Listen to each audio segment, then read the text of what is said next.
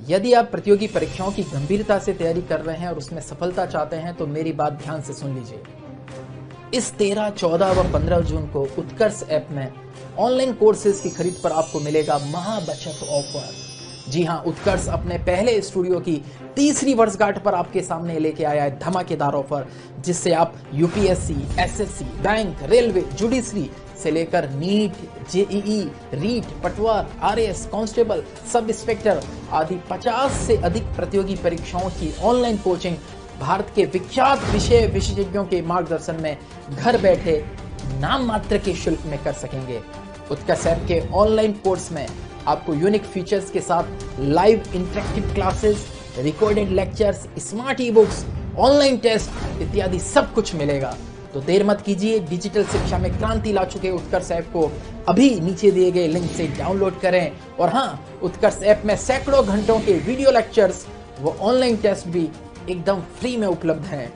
तो उत्कर्ष app download जरूर कर लीजिए। और एक बार फिर उत्कर्ष के YouTube चैनल और उत्कर्ष ऐप को इतना स्नेह देने के लिए आपका दिल से आभार।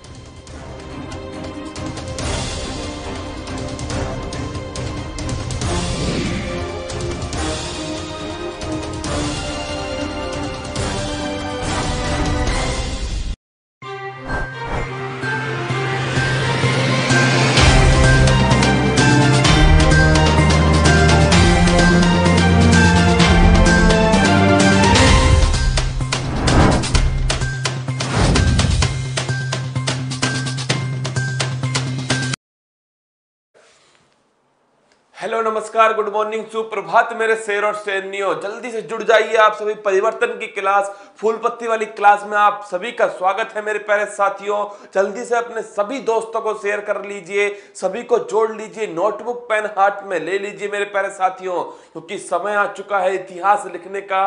और वो इतिहास मेरे दोस्तों इस कलम से लिखना है हमें। तो प्यारे दोस्तों सभी जुड़िए मेरे साथ में। आयुष जी, मंगेल जी, Vijay ji, are Sharma ji, very very good morning प्यारे दोस्तों। आप सभी को आपका दिन मंगलमय और आप क्या कर सके, खुद को निखार सके, खुद को परख सके, खुद को गुड से बेटर से बेस्ट कर सके। मेरे प्यारे दोस्तों आज हम जो शुरुआत करने वाले हैं वो शुरुआत मेरे प्यारे दोस्तों केवल करंट अफेयर्स को ध्यान में रख के की जाएगी कि आपकी जितनी भी समस्या करंट अफेयर्स में हो वो सभी की सभी इस क्लास के अंदर पूरी हो जाए। मेरे दोस्तों मैं पूरी कोशिश करूंगा कि आपके सामने कम से कम समय में अधिक से अधिक बातें अपनी तरफ से रख सकूं। लेकिन हर सवाल दोस्तों द हिंदू, पीआईबी यहां से उठाया गया सवाल है। हर सवाल अपने आप में एक वजूद है मेरे दोस्तों और आपकी तैयारी को अधिक मजबूत कर देगा। तो राजू डी टीम एक बार कमेंट को चला दें और मेरे दोस्तों अपने चेहरे पर मुस्कान लेकर आइए, क्योंकि आइए सप्ताह की शुरुआत करते हैं। और अब सप्ताह की शुरुआत जितनी आप मजबूती के साथ करोगे, जितने चेहरे पर मुस्कान के साथ करोगे मेरे दोस्तों, आप उतना ही बेहतर कर पाओगे। तो आयुष जी, राखी जी, उमेश जी, सानू जी, चंद्रभान जी, अजीत जी, मंजू जी, अमन जी, बागसीन का छोकरा, बी आर चित्तौड़िया, आप सभी को वेरी वेरी गुड मॉर्निंग प्यारे दोस्तों। बुलबुल जी, विकास जी, संगीता जी, आप सभी का दिन बेहतर हो सके और आप अपने लक्ष्य की ओर एक कदम आगे बढ़ा सके। तो प्यारे दोस्तों आइए 15 जून 2020 दैनिक समसामयिकी जो सभी प्रतियोगी परीक्षाओं के लिए अति महत्वपूर्ण है दोस्तों। पटवार, कांस्टेबल, फर्स्ट ग्रेड या यूपी पीसीएस का एग्जाम या यूपीएससी, आरएएस, एसआई सभी के लिए मेरे दोस्तों जितने भी एग्जाम, एसएससी, सीएचएसएल सभी के लिए करंट अफेयर्स क्या होगी, अति महत्वपूर्ण होगी। जहां कहीं भी करंट अफेयर्स और स्टैटिक जीके वाला पोर्शन आता है उन सभी के लिए दोस्तों आप इस क्लास को तैयार कीजिए। और मैं आपसे फिर कह रहा हूं आप सुबह 1 घंटा मेरे साथ जुड़िए मेरे दोस्तों और फिर देखिए अपने अंदर आप परिवर्तन को महसूस करेंगे। तो दिल से दिल तक की क्लास में आप सभी का स्वागत है दोस्तों। और देखते हैं आज की महत्वपूर्ण सुर्खियां। एनएचएआई पूरी तरह डिजिटल होने वाला पहला निर्माण क्षेत्र संगठन बना। सहकार मित्र इंटर्नशिप कार्यक्रम पर योजना का शुभारंभ। 500 अरब डॉलर के पार हुआ विदेशी मुद्रा भंडार। पूर्व अंतरिक्ष यात्री केथी सुलिवान ने समुद्र की गहराई में पहुंचने का बनाया रिकॉर्ड। भारतीय मूल की अनमोल नारंग यूएस मिलिट्री एकेडमी से ग्रेजुएट होने वाली पहली महिला सिख बनी। भारतीय रिजर्व बैंक ने निजी क्षेत्र के बैंकों के स्वामित्व और कॉरपोरेट ढांचे की समीक्षा के लिए गठित की कमेटी। 12 जून को मनाया गया विश्व बाल श्रम निषेध दिवस 2020। पद्मश्री साहित्य गुलजार दहलवी का 93 वर्ष की उम्र में निधन। डेराइन समी के साथ नस्लीय व्यवहार विवाद रहा सुर्खियों में। बॉलीवुड अभिनेता सुशांत सिंह राजपूत का निधन। और मेरे दोस्तों, आज का मोटिवेशनल कोट जो आपको क्या करेगा, ऊर्जावान बनाएगा और आपके दिन को बेहतर कर देगा। तो देखिए मेरे लाडलो, लक्ष्य ज्यादा दूर नहीं, बस अपनी रफ्तार थोड़ी तेज करनी होगी। लक्ष्य ज्यादा दूर नहीं है, बस अपनी रफ्तार थोड़ी तेज करनी होगी। आज खामोशी से पढ़कर कल अपनी सफलता की कहानी लिखनी होगी। मेरे दोस्तों, मेहनत इतनी खामोशी से करो कि जो आपकी सफलता हो वो दोस्तों शोर नहीं, वो भूचाल लेकर आनी चाहिए। तो ध्यान रखना, लक्ष्य ज्यादा दूर नहीं है दोस्तों। अब जब आपने ठान लिया है कि मुझे अपने लक्ष्य को पाना है और आप उस दिशा में बढ़ चुके हो आगे, तो ध्यान रखना, लक्ष्य ज्यादा दूर नहीं है। बस आपको क्या करना होगा, आपको ये ठानना होगा दोस्तों कि मुझे अपनी रफ्तार बढ़ानी है और मुझे औरों से आगे निकलना है। तो लक्ष्य ज्यादा दूर नहीं है, बस थोड़ी रफ्तार बढ़ानी होगी। खामोशी से मेहनत करते जाओ, क्योंकि मेरे दोस्तों आपको सफलता की कहानी लिखनी है। तो मेहनत करना है दोस्तों, केवल मेहनत। ये मेहनत जो वर्ड है ना, इस मेहनत वर्ड का अमूल्य है मेरे दोस्तों। मेहनत करते जाइए और अपने लक्ष्य की ओर लगातार बढ़ते जाइए, क्योंकि मेहनत का कोई विकल्प नहीं है। और दोस्तों, हारा वही है जिसका कोई संकल्प नहीं है। तो ध्यान रखना, अपने अंदर एक संकल्प होना चाहिए।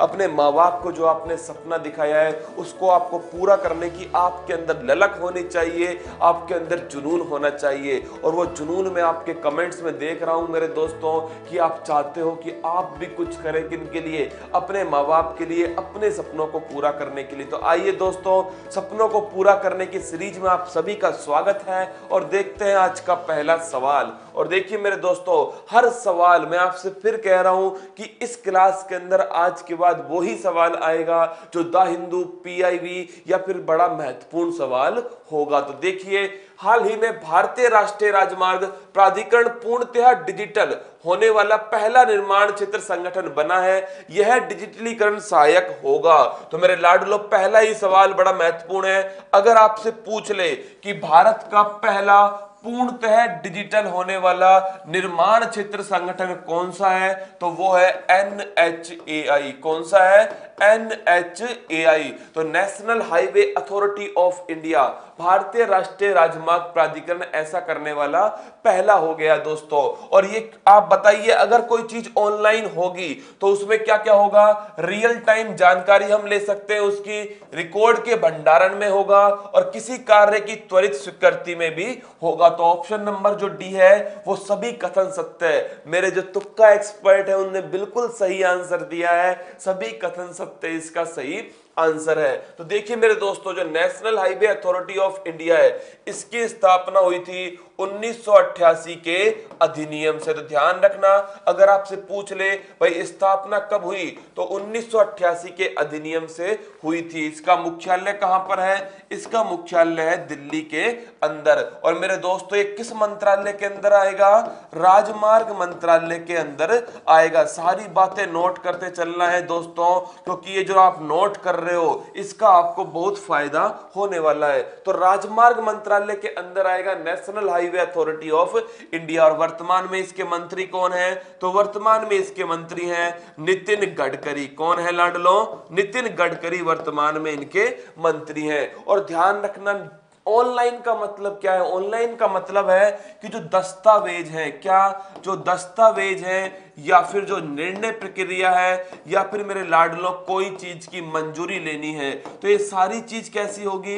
ये सारी चीज ऑनलाइन हो जाएगी। क्या होगी? ऑनलाइन होगी। और इससे क्या होगा? इससे पारदर्शिता बढ़ेगी। मतलब मेरे दोस्तों, इससे क्या बढ़ने वाली है? पारदर्शिता बढ़ने वाली है। समय पर प्रक्रिया पूरी होने वाली है, क्योंकि निर्णय प्रक्रिया में देरी नहीं होगी, फाइल के ऊपर फाइल नहीं छड़ेगी। इसे बोलते हैं दोस्तों डिजिटलीकरण। और NHAI ऐसा ऐसा करने वाला पहला निर्माण संगठन बन चुका है। अगला क्वेश्चन देखिए, हाल ही में केंद्र सरकार के किस मंत्रालय द्वारा सहकार मित्र इंटर्नशिप कार्यक्रम पर योजना का शुभारंभ किया गया है? दोस्तों ऐसे तो ये सवाल क्या हो चुका है, बहुत आसान हो चुका है। मैं आपको थोड़ा इसको अलग वे में बताता हूं। अगर आपसे पूछ ले सिप योजना का संबंध किससे है, तो मेरे दोस्तों ये सवाल क्या हो जाएगा, कठिन सवाल बन जाएगा, क्योंकि इसके अंदर तो आप समझ पा रहे हैं कि ये सहकार से संबंधित है कोई ना कोई, और इसमें इंटर्नशिप वगैरह के बारे में बात की गई है। लेकिन लाडलो इसके बारे में बताना क्या होगा, बहुत कठिन होगा। तो आपको दोनों तरीके से क्या करना है, सीखना है। अगर करंट अफेयर्स को नचाना है उंगलियों पर, तो हर ट्रिक सीख लीजिए मेरे साथ में दोस्तों। तो देखिए जो सिप योजना है, कौन सी, जो सिप योजना है मेरे दोस्तों, जिसे हम सहकार मित्र इंटर्नशिप प्रोग्राम भी कहते हैं, इसका शुभारंभ किसने किया? तो इसका शुभारंभ किया दोस्तों कृषि एवं किसान कल्याण मंत्रालय के द्वारा। और आप जानते हो इनके मंत्री कौन है? तो इनके मंत्री हैं नरेंद्र सिंह तोमर। कौन है? नरेंद्र सिंह तोमर दोस्तों मंत्री है, हमारे कृषि मंत्री। नेक्स्ट पॉइंट क्या है? नेक्स्ट पॉइंट है लाडलो कि अगर आपसे पूछ ले ये सहकार मित्र इंटर्नशिप कार्यक्रम, इसका मतलब क्या है? इसका मतलब है दोस्तों जो युवा जो प्रोफेशनल होंगे, कौन होंगे? जो युवा प्रोफेशनल होंगे, इनके लिए एक इंटर्नशिप कराई जाएगी। इन्हें व्यावहारिक अनुभव मिलेगा। क्या मिलेगा? इन्हें व्यावहारिक अनुभव मिलेगा। और कुल मिला के दोस्तों ये अनुभव क्या होगा? ये सवैतनिक अनुभव होगा, मतलब कि आपको वेतन भी मिलेगा और साथ में आपकी इंटर्नशिप भी पूरी कराई जाएगी। सोचिए मेरे दोस्तों, वेतन भी है और साथ में क्या है? साथ में इंटर्नशिप भी है। और ये कितने महीने के लिए है? ये 4 माह के लिए है। तो इस योजना के अंदर क्या होगा, जिनका संबंध सहकारी क्षेत्र से है, ऐसे युवाओं को दोस्तों अनुभव कराया जाएगा और साथ में उन्हें वेतन भी दिया जाएगा। और 4 महीने के लिए ऐसा किया जाने वाला है। और ये करेगा कौन दोस्तों? तो ये करेगा कौन? तो ये करेगा एनसीडीसी। आप जानते हो इसे, NCDC, national cooperative development corporation. सबसे पहले तो आप क्या कीजिए, इन चारों मंत्रालय का पोस्टमार्टम कीजिए। सूक्ष्म लघु और मध्यम उद्योग ये किसके पास है लाडलो? ये नितिन गडकरी के पास है। वित्त मंत्रालय निर्मला सीतारमण जी के पास है। और पर्यावरण मंत्रालय दोस्तों प्रकाश जावड़ेकर जी के पास है। अब लेकर चलता हूं आपको अगले पॉइंट पर। और देखिए जो मैंने बात की थी आपसे, NCDC, national cooperative development corporation, national cooperative development corporation, राष्ट्रीय सहकारी विकास निगम। और आप जानते हो इसकी स्थापना हुई थी 1963 के अंदर। और इसका जो मुख्यालय है वो कहां पर है? दिल्ली के अंदर इसका मुख्यालय है, राष्ट्रीय सहकारी विकास निगम का। और मेरे दोस्तों आप याद रखना एक बात को, सहकारी के क्षेत्र में एक ऑपरेशन कौन सा आया था? ऑपरेशन फ्लड आया था, या फिर जिसे हम कहते हैं श्वेत क्रांति। क्या बोलते हैं? श्वेत क्रांति भी कहते हैं। और आप जानते हो मेरे दोस्तों श्वेत क्रांति लाने वाले कौन थे? वर्गीज कुरियन थे। कौन थे? वर्गीज कुरियन थे। और मेरे दोस्तों वो कंपनी कौन सी है? वो कंपनी है अमूल कंपनी। कौन सी है? अमूल कंपनी है, जिसकी स्थापना आनंद गुजरात के अंदर की गई थी। और आप जानते हो जो श्वेत क्रांति, इसका संबंध किससे है? दुग्ध क्षेत्र से है। और इसीलिए हम राष्ट्रीय दुग्ध दिवस कब बनाते हैं? 26 नवंबर को बनाते हैं, क्योंकि 26 नवंबर को ही जन्म हुआ था किसका? वर्गीज कुरियन का जन्म हुआ था 26 नवंबर को। और दूसरा ध्यान रखना, अगर पूछ ले विश्व मिल्क दिवस कब बनता है, तो वो बनता है दोस्तों 1 जून को। दोनों पॉइंट ध्यान रखना। अगर पूछ ले राष्ट्रीय दुग्ध दिवस कब बनता है, 26 नवंबर को बनता है। और अगर पूछ ले दोस्तों कि विश्व दुग्ध दिवस कब बनता है, वर्ल्ड मिल्क डे, तो वो बनता है 1 जून को। कब बनता है? 1 जून को बनता है। तो इसका आंसर आपको जरूर याद रखना है। हाल ही में भारत का विदेशी मुद्रा भंडार किस बिंदु को पार कर गया? ऐसा पहली बार हुआ है मेरे दोस्तों। लगा लो मेरे लाडलो इस पर फूल पत्तियां लगा लो। विदेशी मुद्रा भंडार हमने कुछ दिनों पहले चर्चा की थी, आज फिर चर्चा करेंगे और आपके दिल के अंदर उतार देंगे। किसे? विदेशी मुद्रा भंडार। इसे हम बोलते हैं दोस्तों फॉरेक्स। क्या बोलते हैं? इसे ही हम बोलते हैं फॉरेक्स। अब आपसे पूछ ले किस बिंदु पर पहुंच गए हमारा फॉरेक्स, तो मेरे लाडलों 500 अरब डॉलर पर, कितने पर पहुंच गया है? 500 अरब डॉलर पर पहुंच गया है भारत का विदेशी मुद्रा भंडार। और मेरे दोस्तों ध्यान रखना, ये अभी तक का क्या है? रिकॉर्ड है। ये 500 जो अरब डॉलर है, ये अभी तक का क्या है दोस्तों? रिकॉर्ड स्तर है। और ऐसा करने वाला भारत अभी तक दोस्तों तीसरा देश बन चुका है। क्या? तीसरे नंबर पर है भारत। पहले पर कौन है? पहले पर ड्रैगन चाइना है लाडलों, और दूसरे पर कौन है? दूसरे पर है जापान। तो ध्यान रखना, अगर आपसे पूछ ले विदेशी मुद्रा भंडार की दृष्टि से भारत कौन से स्थान पर है, तो तीसरे स्थान पर है भारत दोस्तों। पहले पर कौन है? पहले पर चीन है। दूसरे पर कौन है? दूसरे पर जापान है। और तीसरे पर कौन है? तीसरे पर मेरे दोस्तों भारत है। 500 अरब डॉलर का क्या है इसमें दोस्तों टोटल फॉरेक्स हो चुका है। अब आपसे पूछ ले कि भाई इस फॉरेक्स में शामिल क्या होता है, तो ध्यान रखना, इस फॉरेक्स के अंदर 4 चीजें शामिल होती हैं। पहला क्या है? पहला है दोस्तों विदेशी मुद्रा। क्या है? विदेशी मुद्रा। दूसरा क्या है मेरे दोस्तों? दूसरा होती है सोना। क्या? सोना, जिसे हम गोल्ड कहते हैं। तो डॉलर पाउंड हो गया पहला, तो दूसरा कौन सा हो गया? दूसरा सोना हो गया। और तीसरा मेरे दोस्तों क्या है इसके अंदर? तीसरा है एसडीआर। देखिए एक सवाल फिर और निकल गया यहां से। आपसे अगर पूछ ले कि भाई एसडीआर क्या होता है, तो स्पेशल ड्रॉइंग राइट्स। तो ये मुद्रा किसकी है? ये मुद्रा है मेरे दोस्तों, ध्यान रखना है आपको, ये मुद्रा है आईएमएफ की, जो हमारा अंतरराष्ट्रीय मुद्रा कोष है। इसकी मुद्रा का नाम है एसडीआर, स्पेशल ड्रॉइंग राइट्स। तो ध्यान रखना, अंतरराष्ट्रीय मुद्रा कोष की मुद्रा है एसडीआर। अंतरराष्ट्रीय मुद्रा कोष आप जानते हो 1944 ब्रेटन वुड्स सम्मेलन और दोस्तों वाशिंगटन डीसी में स्थापना हुई थी किसकी? आईएमएफ की। और आप जानते हो इसके साथ में वर्ल्ड बैंक की भी स्थापना हुई थी, इसलिए दोनों को बोलते हैं जुड़वा बहनें। क्या बोलते हैं? जुड़वा बहनें कहते हैं। और एक इसके अंदर आता है आईएमएफ के अंदर जो देश का रिजर्व ट्रंच है। क्या है? जो देश का दोस्तों आरक्षित भंडार है, रिजर्व ट्रेंच है आईएमएफ के अंदर, ये भी इसमें शामिल होता है। तो ध्यान कीजिए, मैंने क्या क्या बताया फॉरेक्स में? पहली बताई मैंने आपको दोस्तों विदेशी मुद्रा, दूसरा बताया मैंने आपको सोना, तीसरा बताया स्पेशल ड्रॉइंग राइट्स एसडीआर, और फोर्थ बताया मैंने आपको रिजर्व ट्रेंच। क्या बताया?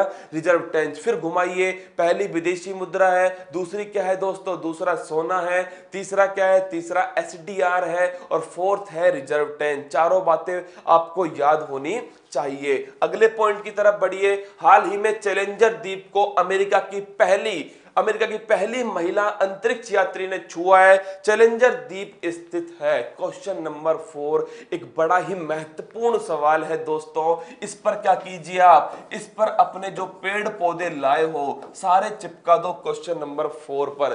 ज्योग्राफी के हिसाब से भी क्या है, ये बहुत महत्वपूर्ण है। तो हम सबसे पहले क्या करेंगे? सबसे पहले मैं आपको चैलेंजर जो द्वीप है इसके बारे में समझाता हूं, ज्योग्राफी में ये कहां पर है। तो मेरे दोस्तों देखिए, जो चैलेंजर द्वीप है, आपको एक फोटो दिख रहा होगा, इसमें गौर कीजिएगा, जहां जहां मैं मार्क करूं उन चीजों को आप देखिए दोस्तों।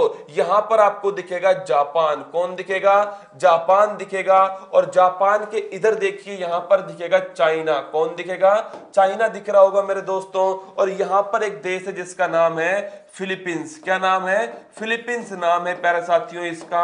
अब आप शायद मैप को समझ पा रहे होंगे मेरा कहने का मतलब क्या है। और ये देश है पापुआ न्यू गिनी। कौन सा है? Papua New Guinea. तो देखिए, Japan, China, Philippines, Papua New Guinea. मतलब मैं बात किसकी कर रहा हूं? मैं बात कर रहा हूं प्रशांत महासागर की। किसकी बात कर रहा हूं?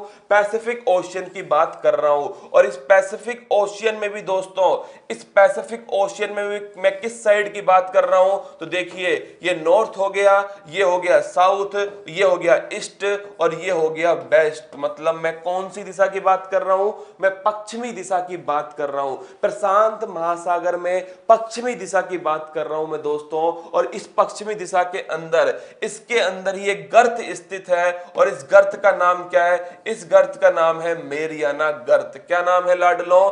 इस गर्त का नाम है मेरियाना गर्त।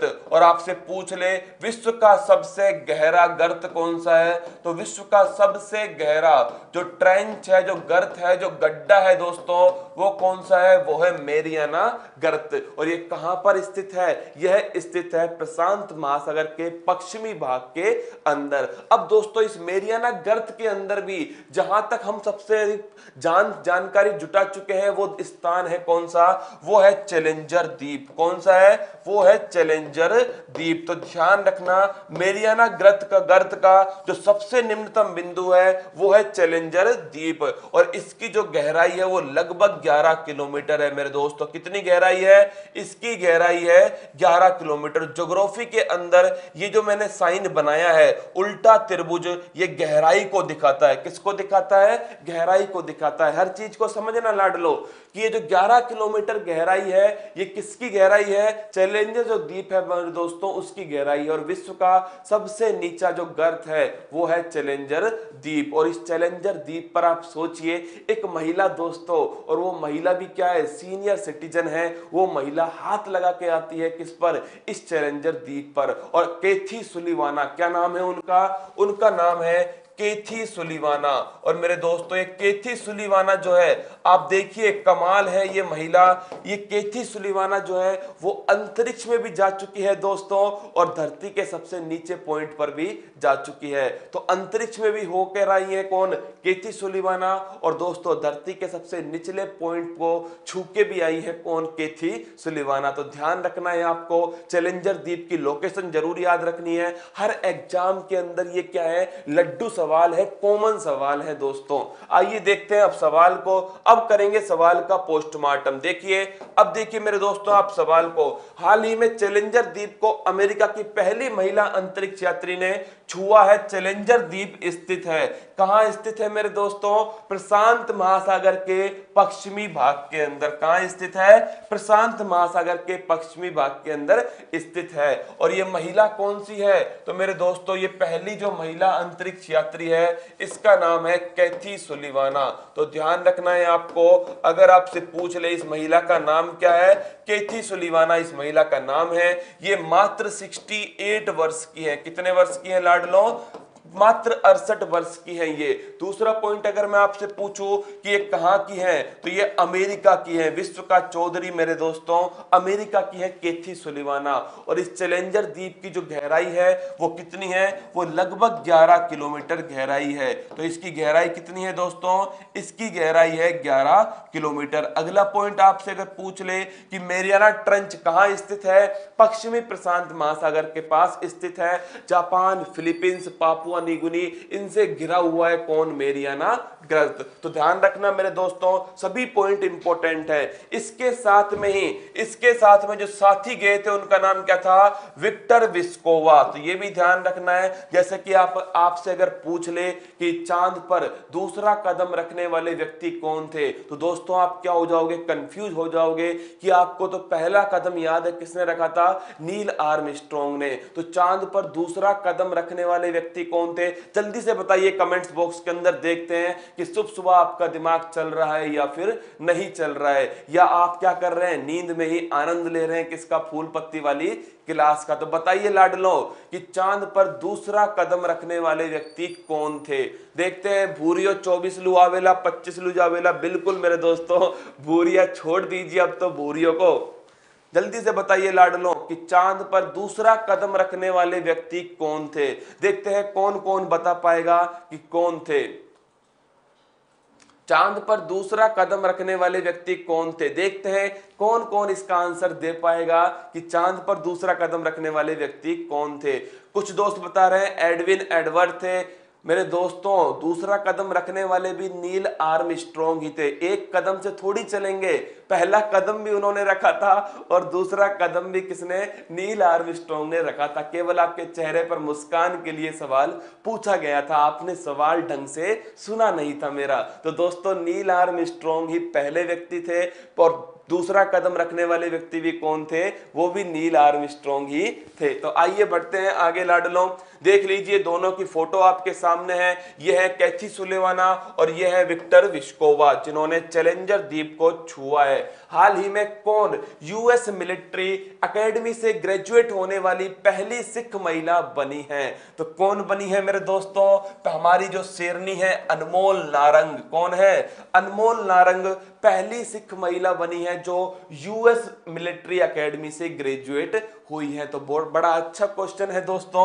अनमोल नारंग, इनका जन्म हुआ है जॉर्जिया के अंदर। कहां पर जन्म हुआ है? जॉर्जिया, जो कि अमेरिका के अंदर स्थित है। दूसरा पॉइंट दोस्तों, ये अमेरिकी मिलिट्री एकेडमी से ग्रेजुएट होने वाली पहली सिख महिला बनी है। अब आप मुझसे पूछोगे कि इनकी ज्वाइनिंग कहां पर होगी, तो ध्यान रखना मेरे दोस्तों, इनकी ज्वाइनिंग 2021 में जापान में होगी। कहां पर होगी? जापान में होगी। और किस विंग के अंदर होगी? तो ध्यान रखना, एयरफोर्स के अंदर होगी। किसके अंदर होगी? एयरफोर्स के अंदर होगी। बताइए इंडिया के एयरफोर्स के हेड कौन है? तो वो है मेरे लाडलो, कौन? वो है आरकेएस भदौरिया। कौन है? आरकेएस भदौरिया हमारे एयरफोर्स के प्रमुख हैं। तो आप ध्यान रखना तीनों पॉइंट को कि अनमोल नारंग जॉर्जिया में जन्म हुआ था इनका, 2021 में जापान में इनको पोस्टिंग मिलेगी, एयरफोर्स के अंदर मिलेगी, और ये यूएस मिलिट्री एकेडमी से ग्रेजुएट होने वाली पहली सिख महिला है। कौन दोस्तों? अनमोल नारंग। देख लीजिए शेरनी को मेरे दोस्तों, अनमोल नारंग आपके सामने है। अगला क्वेश्चन, हाल ही में भारतीय रिजर्व बैंक ने निजी बैंकों के कॉर्पोरेट ढांचों की समीक्षा हेतु समिति गठित की है, इसके अध्यक्ष हैं। मेरे कुछ दोस्तों ने कहा था कि सर समितियां जरूर पढ़ाइए, समितियां बहुत इंपॉर्टेंट है दोस्तों। तो हम कल से क्या करेंगे? हम कल से दोस्तों 5-5 समितियां याद करना स्टार्ट कर देंगे। तो कल से एक तो हम क्या करेंगे, एक तो हम महत्वपूर्ण दिवस जो है वो याद करना स्टार्ट कर देंगे कल से हम समितियां स्टार्ट कर देंगे, और दोस्तों जो योजनाओं वाला पार्ट है वो भी स्टार्ट कर देंगे। तो ध्यान रखना, ये सभी चीजें मैं स्टार्ट करने वाला हूं दोस्तों। तैयार होकर आना, कमर कस के आना कल अपनी। तो बताइए भारतीय रिजर्व बैंक ने कौन सी समिति का गठन किया है? तो वो है पीके मोहंती कमेटी। कौन सी है? पीके मोहंती कमेटी है जिसका गठन किया गया है।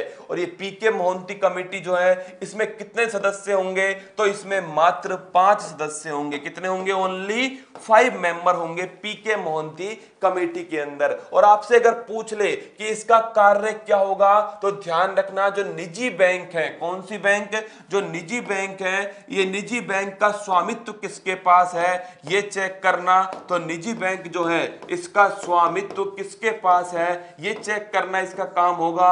इनका प्रशासन कौन कर रहा है, कैसे प्रशासन चल रहा है, ये चेक करना। और साथ में दोस्तों, जो निजी बैंक के लिए लाइसेंस के लिए अप्लाई किया है, जिन्होंने निजी बैंक में लाइसेंस के लिए अप्लाई किया है, उसके लिए एक मानदंड तैयार करना, एक एलिजिबिलिटी तैयार करना, एक स्टैंडर्ड तैयार करना, ये सब काम किसका है? पीके मोहंती समिति का है। तो आपसे पूछ ले कि निजी बैंकों का कॉर्पोरेट कैसा होगा, निजी बैंकों का प्रशासन कैसा होगा, उनका स्वामित्व कैसा होगा, उसके लिए लाइसेंस के लिए अप्लाई करने के लिए क्या मानदंड होंगे, इन सभी के लिए रिजर्व बैंक ऑफ इंडिया ने एक समिति बनाई है, और वो समिति पीके मोहंती की अध्यक्षता में बनाई गई है।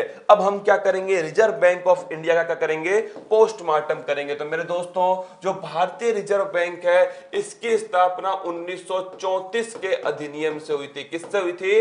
1934 के अधिनियम से हुई थी। और ध्यान रखना मेरे लाडलो, एक्ट कौन सा है? तो ये 1 अप्रैल 1935 को इनकी स्थापना हुई। तो 1 अप्रैल 1935 को स्थापना होती है, 1934 के अधिनियम से होती है। और एक बड़ा ही महत्वपूर्ण सवाल कि इसका जो मुख्यालय है वो कहां पर है? मुंबई के अंदर है। अब देखिए, एक सवाल इसमें घूमकर आता है आपके सामने कि रिजर्व बैंक ऑफ इंडिया की स्थापना कहां पर हुई थी, और ऑप्शन आएगा दोस्तों मुंबई। ध्यान रखना, छोटी सी गलती मत कर देना। रिजर्व बैंक ऑफ इंडिया की जो स्थापना है लाडलो, वो कोलकाता के अंदर हुई थी। कहां पर हुई थी? कोलकाता, दीदी की नगरी के अंदर हुई थी। लेकिन इसका बाद में जो मुख्यालय है वो कहां पर आ गया? मुंबई में आ गया। तो दोस्तों, सवाल को आराम से पढ़ना है कि सवाल वाला क्या पूछ रहा है, क्योंकि दोस्तों वो सवाल आपको सिलेक्शन से दूर भी ले जा सकता है और आपका सिलेक्शन भी कर सकता है। मैंने अधिकांश लोगों को देखा है जो कहते हैं कि मेरा 1 नंबर से रह गया, आधे नंबर से रह गया। तो दोस्तों, ये गोला भरो प्रतियोगिता में 2 ही चीजें होंगी, या तो आप पास हो जाएंगे या फिर आप रह जाएंगे। आधा 1 नंबर कोई मायने नहीं रखता दोस्तों, क्योंकि वो हमारी गलती से रहे हम। आप सभी जानते हो, नेगेटिव मार्किंग में आपका सबसे बड़ा योगदान होता है, क्योंकि आपके अंदर क्या कॉन्फिडेंस की कमी होती है। तो कॉन्फिडेंस बनाए रखिए और याद रखना, बाधाएं हैं कौरव दल सी, इन सब पर तुम कूच करो, अर्जुन सा योद्धा बनकर गांडीव लेकर टूट पड़ो। टूटने का सही समय आ चुका है दोस्तों, तैयार हो जाओ अपने कारतूस पर करके। तो देखिए, रिजर्व बैंक ऑफ इंडिया 1934 का अधिनियम है, 1 अप्रैल 1935 को इसकी स्थापना होती है, मुंबई में इसका हेडक्वार्टर है, और शक्तिकांत दास जो है वो क्या है दोस्तों, शक्तिकांत दास इनके गवर्नर हैं। कौन है गवर्नर जो है वो है शक्तिकांत दास। अगला क्वेश्चन, हाल ही में विश्व बाल श्रम निषेध दिवस बनाया गया है और ये बनाया जाता है। मेरे लाडलों, अच्छा सवाल है कि जो विश्व बाल श्रम निषेध दिवस है ये कब बनाया जाता है? तो 12 जून को। कब बनाते हैं? 12 जून को बनाते हैं विश्व बाल श्रम निषेध दिवस। और मेरे दोस्तों, अब देखिए इसको हम पॉलिटी से किस प्रकार कनेक्ट कर सकते हैं, समझना मेरी बात को। एक अनुच्छेद है हमारा आर्टिकल 24, कौन सा है? अनुच्छेद 24। और इस अनुच्छेद 24 के अंदर लिखा हुआ है दोस्तों कि 14 वर्ष से कम उम्र के बच्चे, 14 वर्ष से कम उम्र के बच्चों से खतरनाक स्थानों पर काम नहीं कराया जाएगा। तो 14 वर्ष से जो कम उम्र के जो बच्चे हैं इनसे खतरनाक काम नहीं कराया जाएगा। तो ये लिखा हुआ है किसके अंदर? ये आर्टिकल 24 के अंदर साफ साफ लिखा हुआ है। और इसी के साथ दोस्तों आर्टिकल 24 में लिखा हुआ है कि ढाबों पर बच्चों से काम नहीं कराया जाएगा, जिसे हम छोटू कहते हैं दोस्तों, वो भी क्या है? वो भी आर्टिकल 24 का क्या है? उल्लंघन है। तो आर्टिकल 24 में क्या लिखा हुआ है कि जो छोटे बच्चे हैं, जो 14 वर्ष से कम उम्र के बच्चे हैं, उनसे खतरनाक स्थानों पर जैसे कारखाने हैं इन पर कार्य नहीं कराया जाएगा। तो ये बाल श्रम को रोकने के लिए भारत के संविधान में आर्टिकल 24 की व्यवस्था की गई है। अब देखिए, ये जो विश्व बाल श्रम दिवस है ये कौन बनाता है? तो ये बनाता है दोस्तों ILO, जिसे हम क्या बोलते हैं? अंतरराष्ट्रीय श्रम संगठन। इसका नाम क्या है? अंतरराष्ट्रीय श्रम संगठन। और आप जानते हैं यही संगठन बनाता है 1 मई को विश्व मजदूर दिवस। विश्व श्रमिक दिवस भी कौन बनाता है? ये भी ILO बनाता है। और ये ILO की स्थापना कब हुई थी? 1919 के अंदर हुई थी। और मेरे लाडलों, इसका जो हेडक्वार्टर है वो कहां पर? जिनेवा के अंदर स्थित है। कहां पर है? जिनेवा के अंदर स्थित है। अगला पॉइंट देखिए, अगला जो महत्वपूर्ण पॉइंट है दोस्तों वो क्या है? वो है यहां पर कि जो विश्व बाल श्रम दिवस है ये 12 जून को बनाते हैं। और इसकी थीम क्या है? तो इसकी जो थीम है वो ध्यान रखना है आपको। इसकी थीम है प्रोटेक्ट। क्या है इसकी theme? Protect children from child labour.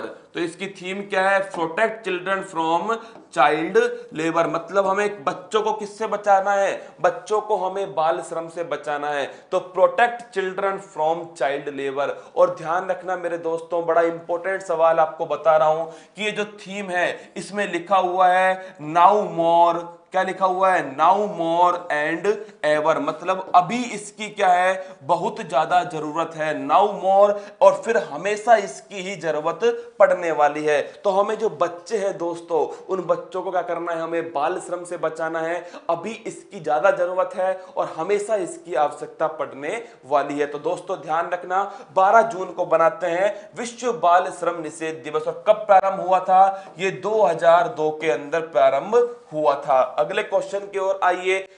अगला क्वेश्चन कौन सा है दोस्तों? हाल ही में आनंद मोहन जुत्थी का निधन हुआ है। इन्हें उर्दू जगत में किस नाम से जाना जाता है? तो बताइए मेरे दोस्तों, इन्हें उर्दू जगत में किस नाम से जाना जाता है? तो मेरे दोस्तों इन्हें कहते हैं गुलजार देहलवी। क्या कहते हैं? गुलजार देहलवी। आपसे सीधा सवाल पूछेगा, गुलजार देहलवी का संबंध किस क्षेत्र से है? तो दोस्तों उर्दू शायर है, उर्दू साहित्य से संबंधित है। कौन? गुलजार देहलवी।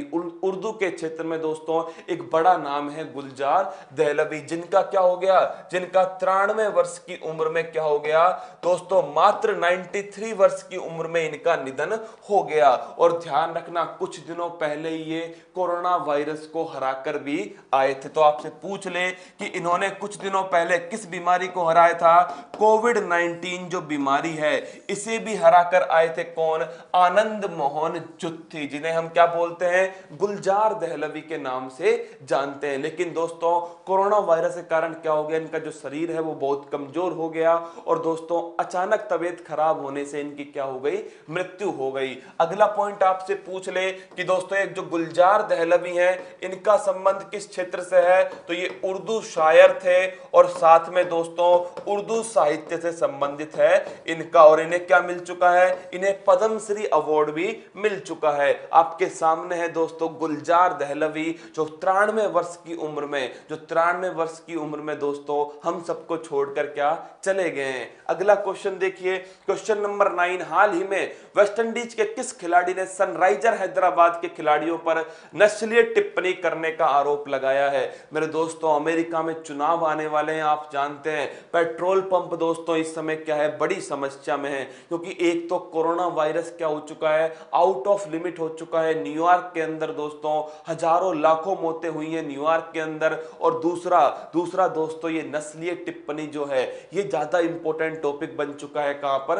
अमेरिका के अंदर। पूरी कहानी आप जानते हैं, एक बार मैं आपको क्या कर रहा हूं, थोड़ा सा रिवाइज कराता हूं। दोस्तों जॉर्ज फ्लॉयड, आपको नाम होगा ये व्यक्ति का, ये एक अश्वेत नागरिक था अमेरिका का, जिसकी गर्दन पर घुटना रख करके दोस्तों एक श्वेत पुलिसकर्मी ने क्या कर दी? इनकी हत्या कर दी। तो इसके बाद से ये तूल पकड़ गया मुद्दा, और दोस्तों उस मुद्दे का नाम था आई कांट ब्रीथ, मतलब कि मैं सांस नहीं ले पा रहा हूं। और दूसरा ब्लैक लिप्स मैटर, मतलब कि जो दोस्तों जो अश्वेत हैं उनकी भी जिंदगी मायने रखती है। दोनों की दोनों आंदोलन कहां स्टार्ट हुए? अमेरिका में स्टार्ट हुए। लेकिन दोस्तों आग लगी अमेरिका में, लेकिन लपटे कहां पर? लपटे इंग्लैंड के अंदर दिखाई दी, जब आपको मैंने बताया रॉबर्ट क्लाइव जो है इनकी मूर्तियां तोड़ दी। कहां पर? इंग्लैंड के अंदर। और वो दोस्तों जो लपटे थी वो घूम करके वेस्ट इंडीज होकर के भारत तक पहुंच गई हैं। तो दोस्तों ये पूरे विश्व के अंदर मुद्दा फैल चुका है। कौन सा?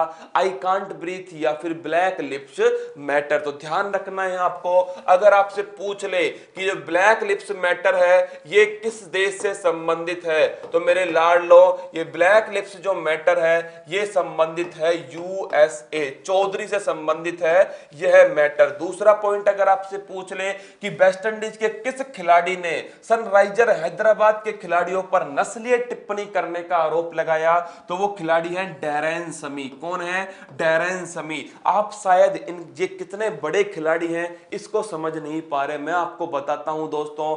डैरेन समी के नाम पर वेस्ट इंडीज में पूरा एक स्टेडियम बनाया गया है। सोचकर देखिए, डैरेन समी के नाम पर वेस्ट इंडीज के अंदर पूरा एक स्टेडियम बनाया गया है। दोस्तों आप जानते हो भारत में सचिन तेंदुलकर के नाम का कोई स्टेडियम नहीं है, केवल एक पवेलियन है जो बानखेड़े स्टेडियम का पवेलियन है। विराट कोहली के नाम पर भी एक पवेलियन है दोस्तों, लेकिन डैरेन समी के नाम पर वेस्ट इंडीज में पूरा स्टेडियम बनाया गया। आप सोच सकते हैं कि ये कितने बड़े ओहदे के खिलाड़ी होंगे। 2 बार वर्ल्ड कप जिता चुके हैं। कौन? डैरेन समी। तो 2 बार दोस्तों, 2 बार ये T20 वर्ल्ड कप जिता चुके हैं किसे? वेस्ट इंडीज टीम को। तो ध्यान रखना है आपको, 2 बार जीत चुकी है वेस्ट इंडीज। और एक बार तो आपको याद होगा अंत के ओवर में 24 रन चाहिए थे और 4 छक्के मारकर जीत गया। कौन दोस्तों? वेस्ट इंडीज जीत गया था T20 वर्ल्ड कप और इंग्लैंड को हरा दिया था उसने वर्ल्ड कप। तो डैरेन समी जो है वो वेस्ट इंडीज के प्लेयर हैं, कप्तान रह चुके हैं, 2 बार T20 वर्ल्ड कप जिता चुके हैं। किसको? वेस्ट इंडीज को। और इन्होंने आरोप लगाया है सनराइजर हैदराबाद पर, किसमें? आईपीएल के अंदर। तो आईपीएल जो है दोस्तों मनोरंजन का बाप, इंडियन प्रीमियर लीग, इसमें इन्होंने आरोप लगाया है कि इन्हें किस नाम से पुकारते थे? इन्हें कालू नाम से पुकारते थे। किस नाम से पुकारते थे? कालू नाम से पुकारते थे। और इस बेचारे को पता नहीं था कि कालू का मतलब क्या होता है। इन्होंने क्या सोचा? इन्होंने सोचा कालू का मतलब होता है मजबूत व्यक्ति। क्या होता है? मजबूत व्यक्ति होता है। लेकिन दोस्तों जब इस मुद्दे मुद्दे ने तूल पकड़ा, किसने? ब्लैक लिव्स मैटर ने। तब इन्होंने पूछा किसी से कि इस कालू का मतलब क्या होता है, और ये कालू क्या थी? एक नस्लीय भेदभाव वाली टिप्पणी थी। तो ध्यान रखना है आपको कि जो कालू वर्ड पुकारा गया वो डैरेन समी के लिए सनराइजर हैदराबाद की टीम ने ऐसा कहा है कि दोस्तों ये नाम पुकारा गया किसे? डैरेन समी को पुकारा जाता था। तो ध्यान रखना है आपको, आंसर क्या हो गया इसमें? डैरेन समी इसके अंदर आंसर हो गया। आप देख लीजिए मेरे दोस्तों, ये सनराइजर हैदराबाद टीम की टी शर्ट है और साथ में दोस्तों ये कौन है? ये है डैरेन समी। अगला क्वेश्चन, हाल ही में बॉलीवुड के किस अभिनेता का निधन हुआ है जिन्होंने MS Dhoni the untold story में मुख्य भूमिका अदा की? मेरे प्यारे लाडलो ध्यान रखना, मेरे कुछ दोस्त कह रहे हैं कि ये तो सर क्या है, ये तो क्या है, मजाक का नाम है, लेकिन दोस्तों एक नस्लीय टिप्पणी तो है जो हमें नहीं करनी चाहिए। अब दोस्तों एक खबर ऐसी है जो आपको झकझोर देगी और दोस्तों जिस पर विश्वास करना क्या है, विश्वास करना बहुत ही मुश्किल होगा, लेकिन दोस्तों सत्य घटना है। जो सुशांत सिंह राजपूत थे, उभरते सितारे दोस्तों बॉलीवुड के सुशांत सिंह राजपूत, सिनेमा जगत के महेंद्र सिंह धोनी, वो दोस्तों कल हम सबको अलविदा कह गए। और वो जो जिस अंदाज में अलविदा कह गए दोस्तों, वो अंदाज किसी भी फिल्म पसंद नहीं आया। तो ध्यान रखना, सुशांत सिंह राजपूत का निधन हुआ है लाडलों, और सुशांत सिंह राजपूत ने क्या की है? आत्महत्या की है। क्या की है? सुसाइड की है दोस्तों। और इन्होंने जो आत्महत्या है वो फांसी के फंदे से लटक कर की है। आपको ध्यान रखना है, सुशांत सिंह जो राजपूत हैं, इनका जन्म हुआ था पटना के अंदर। कहां पर हुआ था? पटना के अंदर जन्म हुआ था 1986 के अंदर। और मेरे लाडलों, इन्होंने पूरे ऑल इंडिया के अंदर जो इंजीनियरिंग का एग्जाम होता है उसमें 7th रैंक ली थी। कौन सी? 7वीं रैंक पर सिलेक्ट हुए थे। कौन? सुशांत सिंह राजपूत। लेकिन फिर पढ़ाई में मन नहीं लगा और दोस्तों किसकी तरफ आ गए? फिल्मी दुनिया की तरफ आ गए। तो जन्म हुआ है पटना 1986 के अंदर। और मेरे दोस्तों अगर आपसे पूछ ले कि इनकी पहली फिल्म कौन सी थी, तो वो पहली फिल्म थी काई पो छे। कौन सी थी? काई पो छे, जिसका मतलब क्या होता है? पतंग की डोर कट चुकी है। क्या? पतंग की डोर कट चुकी है, काई पोच है। ये पहली फिल्म थी किसकी? ये पहली फिल्म थी सुशांत सिंह राजपूत की। और दोस्तों जिस फिल्म ने सुशांत सिंह राजपूत को सुशांत सिंह बनाया वो फिल्म थी Mahendra Singh Dhoni, MS Dhoni untold story, जिनके अंदर इन्होंने दोस्तों महेंद्र सिंह धोनी का किरदार निभाया था, माही का किरदार निभाया था। और मेरे दोस्तों 2019 में जो इनकी अंतिम फिल्म थी वो थी छिछोरे। कौन सी थी? छिछोरे फिल्म थी। और इस फिल्म का जो एक डायलॉग है दोस्तों वो बड़ा ही फेमस हो रहा है। इस फिल्म का एक डायलॉग है जिसमें इन्होंने कहा था कि हर सफल व्यक्ति सफल होने के बाद क्या करना चाहता है ये वो पहले सोच लेता है, लेकिन दोस्तों अगर वो गलती से असफल हो गया तो उसे क्या करना है ये कोई इसके बारे में बात तक नहीं करता है। फिर सुनिएगा मेरे दोस्तों, हर सफल व्यक्ति सफल होने के बाद क्या करना है ये पहले सोच लेता है, लेकिन गलती से अगर वो असफल हो गया तो उसे क्या करना है ये कोई नहीं बताता। मेरे दोस्तों बस आप सभी से एक ही गुजारिश है कि अपने माँ बाप के लिए दोस्तों ये वाला जो कृत्य है आत्महत्या, इसको कभी भी दोस्तों सोचना भी मत इसके बारे में। सफलताएं असफलता दोस्तों ये जिंदगी के क्या है? दो पहलू हैं। एक दिन असफलता मिली है तो अगली बार निश्चित सफलता मिलेगी, लेकिन लाडलो अगर आपने जिंदगी ही छोड़ दी तो दोस्तों फिर सफलता असफलता का मतलब क्या है? दोस्तों सुशांत सिंह राजपूत के जाने के बाद आप सोचिए कि उनकी फैमिली का क्या हाल हो रहा होगा। तो मेरे दोस्तों जिस माँ बाप ने आपको 34 वर्ष तक आपको बड़ा किया, जिस माँ बाप का सपना था कि आप उनके लिए कुछ बेहतर कार्य करोगे, और मेरे दोस्तों आप क्या करके जाते हो? आप आत्महत्या कर लेते हो, जिंदगी से हार लेते हो। दोस्तों ऐसा नहीं करना है, अपने को मजबूत बनाना है, खुद को दोस्तों विपरीत परिस्थितियों से लड़ना सिखाना है। जिस दिन आपने इस शरीर को विपरीत परिस्थितियों से लड़ना सिखा लिया उस दिन ही आप जीत जाएंगे। दोस्तों खुद को इतना मजबूत बना लीजिए कि कोई भी परिस्थिति व्यक्ति आपको हरा नहीं पाए। डटे रहना है दोस्तों, जीत कर ही मैदान छोड़ना है, बिना जीते मैदान नहीं छोड़ना है। और ये जिंदगी दोस्तों अनमोल है, इसकी कीमत समझिए, अपने माँ बाप से पूछिए इसकी कीमत क्या है। तो दोस्तों जो भी डिप्रेशन में हो, ये डिप्रेशन जो वर्ड है ना, ये वर्ड ही अपने आप में क्या है, डिप्रेशन है। इससे जितना दूर हो सके उतना दूर रहने की कोशिश करना। और मेरे दोस्तों मैं माँ बाप से भी कहना चाहूंगा कि अपने बेटों से, अपनी बेटियों से, शेर शेरनियों से बात करना मत छोड़ना, क्योंकि उन्हें भी जरूरत है आपकी और आपको भी जरूरत है उनकी। तो दोस्तों सुशांत सिंह राजपूत जो हमारे बीच नहीं है, जिनकी आने वाली जो फिल्म होगी वो कौन सी होगी, वो फिल्म है दिल बेचारा। कौन सी फिल्म है, तो इनकी जो आने वाली फिल्म है लाडलों, वो है दिल बेचारा। दोस्तों सुशांत सिंह राजपूत के द्वारा मैं आपको ये बताना चाह रहा हूं कि ये जो कृत्य है वो कितना घिनौना है, कितना खराब है आपके माँ बाप के लिए। तो दोस्तों आपको मैं फोटो दिखा देता हूं, वैसे तो आप सभी जानते हैं यह है सुशांत सिंह राजपूत। तो अब देखते हैं मेरे दोस्तों, आइए रिवीजन स्लाइड की तरफ। किसकी तरफ आ जाते हैं, रिवीजन स्लाइड की तरफ आ जाते हैं। देखिए हाल ही में अंतरराष्ट्रीय आपराधिक न्यायालय सुर्खियों में रहा है, यह स्थित है। तो ये कहां स्थित है, यह हैग के अंदर स्थित है, नीदरलैंड के अंदर। और आप जानते हो जो अंतरराष्ट्रीय आपराधिक न्यायालय है आईसीसी, इसने किसको लताड़ा है, अमेरिका को लताड़ा है। और हैग नीदरलैंड के अंदर इसका दोस्तों क्या है, मुख्यालय है, जिसे हम हॉलैंड भी कहते हैं। क्या बोलते हैं, हॉलैंड भी कहते हैं। और भारत क्या है, इसका सदस्य देश है। हाल ही में स्टैनली बांध का पानी सिंचाई के लिए खोल दिया गया है। यह बांध किस राज्य का सबसे बड़ा बांध है, तो मेरे दोस्तों किस राज्य का सबसे बड़ा बांध है, तो यह तमिलनाडु का सबसे बड़ा बांध है। और किस नदी पर है, तो यह नदी है कावेरी नदी। कौन सी नदी है, कावेरी नदी पर स्थित है। अगला क्वेश्चन, भारतीय वाणिज्य मंडल का अध्यक्ष कौन है, जिसके तत्वाधान में हाल ही में वार्षिक अधिवेशन संपन्न हुआ है, तो कौन है मेरे दोस्तों, मयंक जालान है। कौन है, मयंक जालान है, इंडियन कॉमर्स चैम्बर के अध्यक्ष। और आप जानते हो 1925 में स्थापना होती है इसकी, और 95 वर्ष हो चुके हैं इसकी स्थापना को।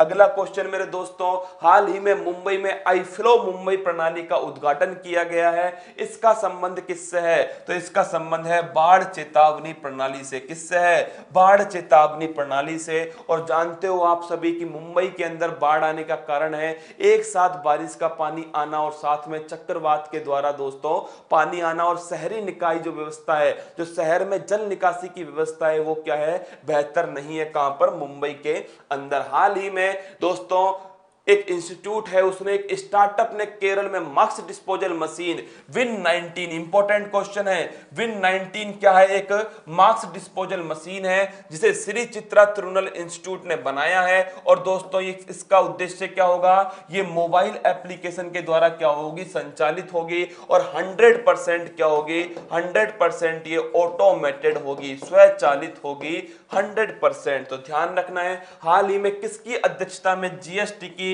40वीं बैठक संपन्न हुई, तो केंद्रीय वित्त मंत्री की अध्यक्षता में होती है। और दोस्तों आर्टिकल है 279A, संविधान संशोधन है 101वां संविधान संशोधन। और मेरे दोस्तों आप जानते हो अध्यक्ष कौन है जीएसटी काउंसिल का, वित्त मंत्री हैं। और मेरे प्यारे लाडलों इनका काम क्या है, जीएसटी की दर निर्धारण करना ही काम है किसका, जीएसटी काउंसिल का। अगला पॉइंट देखिए, हाल ही में भारत सरकार द्वारा CITES प्रजातियों के संबंध में परामर्श जारी किया है। ये CITES क्या है, मैंने कल भी बताया, फिर आज बता रहा हूं आपको दोस्तों। Convention for international trade off endangered species of flora and fauna. इस वर्ड को ध्यान रखना, अब तो याद हो चुका होगा, फ्लोरा एंड फोना मतलब वन्य जीव और वनस्पति दोनों इसके अंदर शामिल है। और उनके किस व्यवहार को, तो ध्यान रखना उनके इंटरनेशनल व्यापार को दोस्तों रोकना है। तो यहां पर क्या है, यहां पर तो अंतरराज्यीय व्यापार है, तो गलत हो जाएगा। यहां पर देखिए केवल वनस्पति लिखा हुआ है दोस्तों, तो यह भी ऑप्शन गलत होगा। यहां पर केवल वन्य जीव लिखा हुआ है, यह भी गलत होगा। तो सही आंसर क्या होगा, सही आंसर होगा ऑप्शन नंबर 1। अगला क्वेश्चन देखिए, हाल ही में किसे विश्व खाद्य पुरस्कार 2020 से नवाजे जाने की घोषणा की है, तो वो है मिट्टी के लाल रतन लाल। कौन है, मिट्टी के लाल लाल रतन लाल। दोस्तों मृदा संरक्षण से संबंध है किसका? रतन लाल जी का। और जो विश्व खाद्य सुरक्षा पुरस्कार है वो 1987 में स्टार्ट हुआ था। और ये नोट कर लेना, आज दोस्तों बता रहा हूं आपको, ये पहला पुरस्कार जो है वो MS स्वामीनाथन को दिया गया था। किसे मिला था? MS स्वामीनाथन को दिया गया था, जिन्हें हरित क्रांति का जनक कहते हैं। कहां पर? भारत के अंदर हरित क्रांति का जनक भी कहते हैं MS स्वामीनाथन को।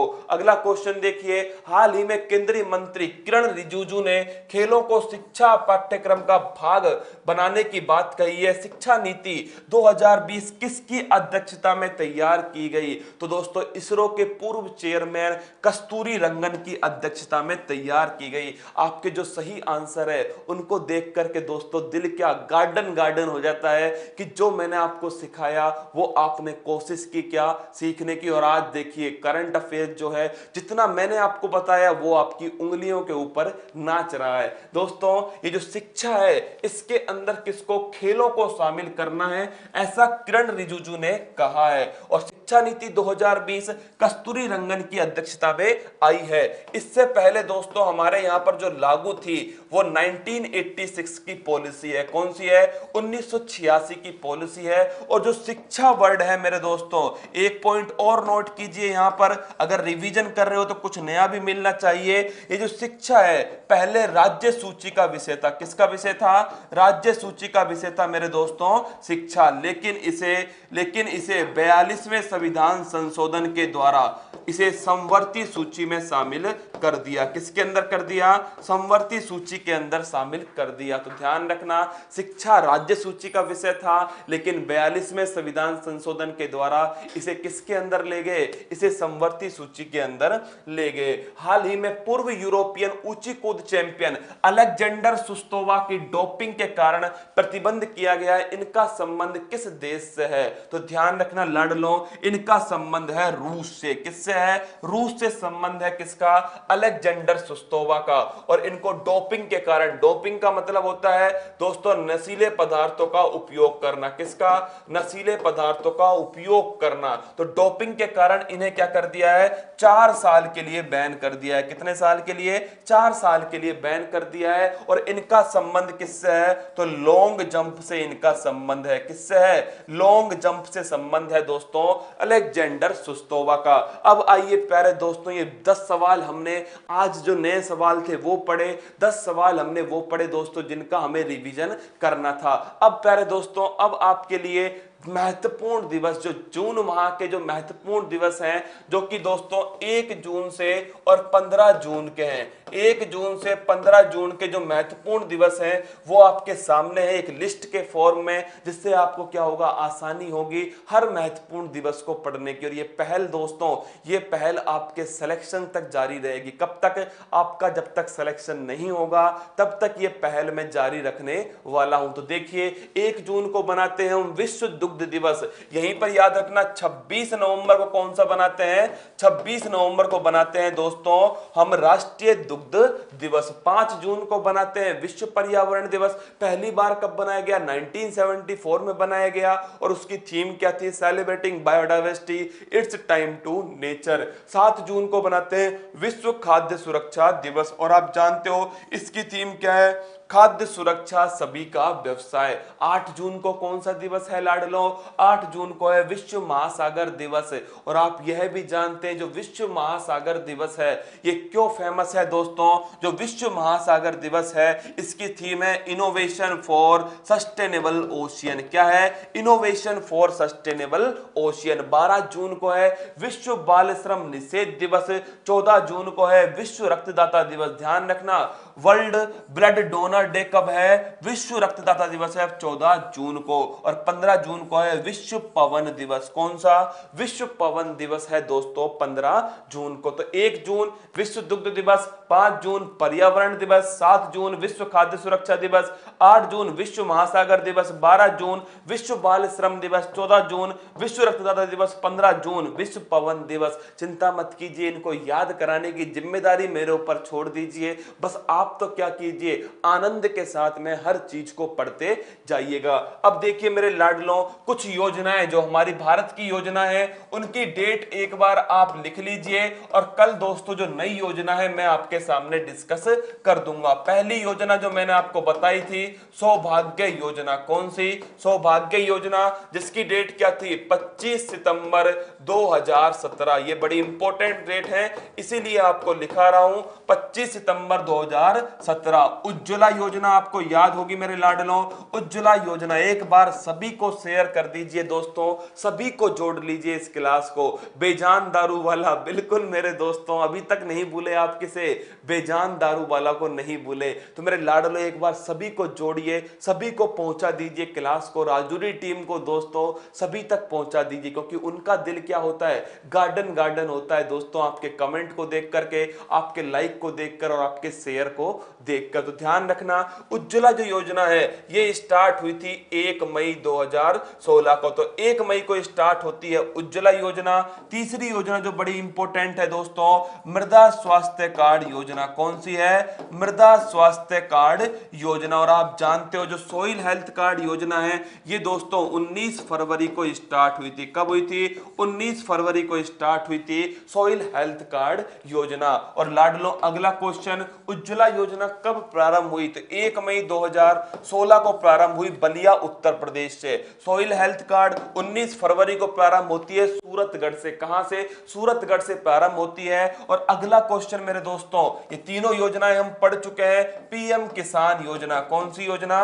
पीएम किसान योजना। और ये कब स्टार्ट होती है?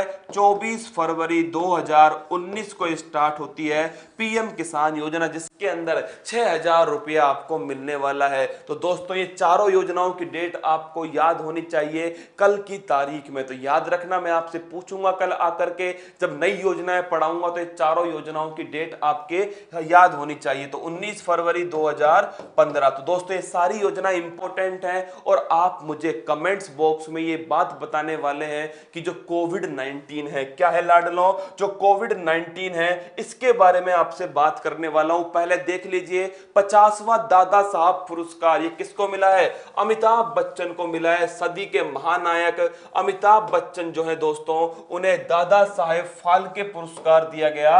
और ये कौन से नंबर का है? 50वें नंबर का है। और किसने दिया? तो भारत के जो राष्ट्रपति हैं दोस्तों, उनके द्वारा दिया गया दादा साहब फाल्के अवार्ड। तो याद रखना, अमिताभ बच्चन को मिला है दादा साहब फाल्के अवार्ड। एक बुक है Savarkar echoes forgotten past 1883 to 1924, मतलब जो बीडी सावरकर हैं दोस्तों उनके बारे में ये बुक है। और काल कौन सा है? 1883 से 1924 का काल है। और लिखने वाले कौन हैं? विक्रम संपत जो हैं वो इसको लिखने वाले हैं। तो किसके बारे में? सावरकर के प्रारंभिक जीवन के बारे में बताया गया है इस बुक के अंदर। और सावरकर जो है दोस्तों, ये सावरकर आप जानते हो, इनकी जो बुक है 1857 क्रांति। क्या? जो 1857 की जो क्रांति है वो पहला स्वतंत्रता संग्राम था। ये कहने वाले कौन थे? ये कहने वाले थे बीडी सावरकर। और मेरे लाडलों, जो फूल पत्ती वाला सवाल है, मैं फिर कह रहा हूं आपसे, कोविड-19 के बारे में जानकारी लेनी है तो मेरे साथ बने रहना। एक दोस्तों बड़ी महत्वपूर्ण जानकारी आपके साथ शेयर करने वाला हूं, जो राजूरी टीम दोस्तों आपको कमेंट करके बार बार बता रही है। हाल ही में किस स्टेडियम का नाम बदलकर अरुण जेटली स्टेडियम कर दिया? तो फिरोज शाह कोटला स्टेडियम का नाम बदल दिया, जो दिल्ली के अंदर स्थित है। कहां पर स्थित है? दिल्ली के अंदर स्थित है। चिन्नास्वामी स्टेडियम दोस्तों बंगलुरु के अंदर स्थित है। वानखेड़े स्टेडियम मुंबई के अंदर स्थित है। और ईडन गार्डन स्टेडियम ये कोलकाता के अंदर स्थित है। अगला पॉइंट देखिए, अंधेरे से उजाले की ओर पुस्तक के लेखक कौन है?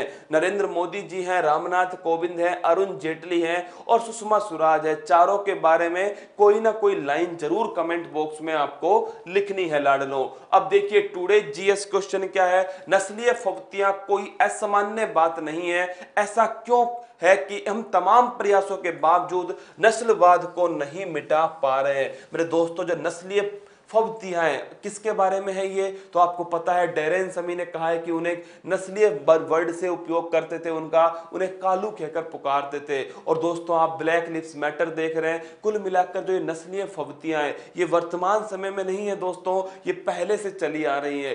क्यों हम इसे दोस्तों दूर नहीं कर पा रहे?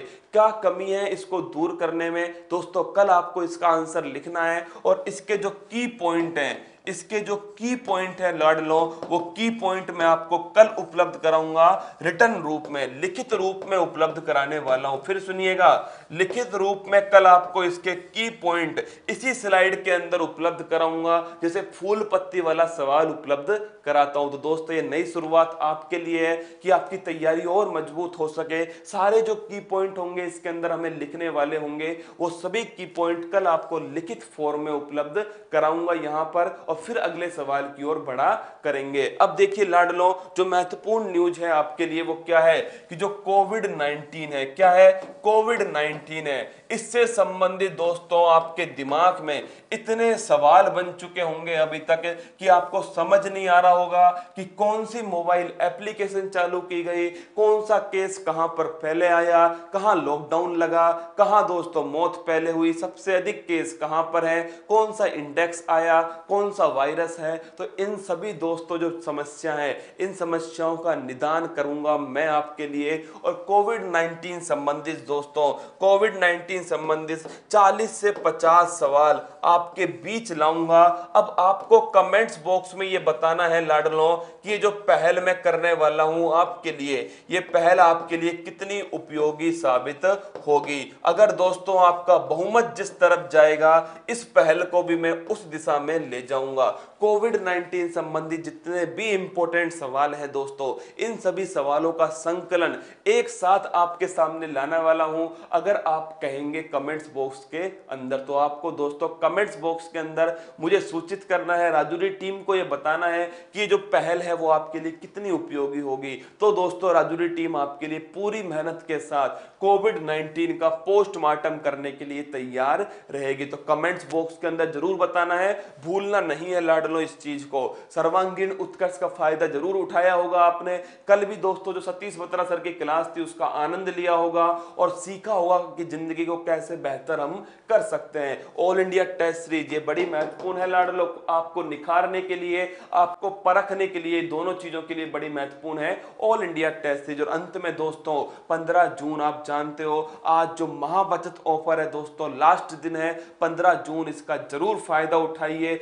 एक दोस्तों एक छात्र होने के नाते आपसे कह रहा हूं कि महाबचत ऑफर आपको आपके लक्ष्य की तरफ ले जाने में निर्णायक भूमिका अदा करेगा। और मेरे दोस्तों हंसते रहना है, मुस्कुराते रहना है, और हाँ अपने माँ बाप का चेहरा अपनी आंखों में रखना है दोस्तों। सुशांत सिंह राजपूत वाली घटना नहीं होनी चाहिए, अपने ऊपर विश्वास रखना है। विपरीत परिस्थितियों से लड़ने वाला ही बाजीगर कहलाता है। और आप सब तो क्या है, शेर हैं दोस्तों, और शेर तो कभी हार नहीं मानता। तो दोस्तों हंसते रहना, मुस्कुराते रहना, अपनी तैयारी को मजबूत करना, इसी प्रकार अपना प्यार बनाए रखना दोस्तों। और महिलाओं, बच्चों, सैनिकों, अन्नदाताओं और जो हमारे वॉरियर्स हैं, जो योद्धा हैं, उनका सम्मान करना। जय हिंद, थैंक यू। सब्सक्राइब करें उत्कर्ष के YouTube चैनल को और लेटेस्ट अपडेट पाने के लिए बेल आइकन को प्रेस करें।